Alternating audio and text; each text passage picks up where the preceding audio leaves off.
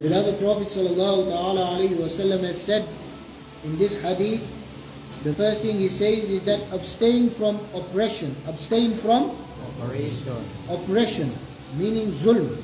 Meaning zulm, oppression.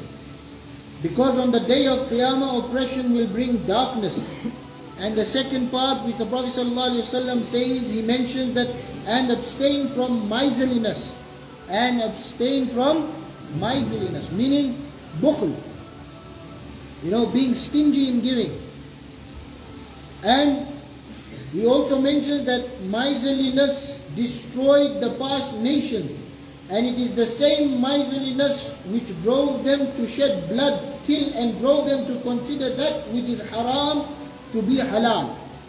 So the Prophet ﷺ is teaching us that stinginess, miserliness in the past has destroyed nations.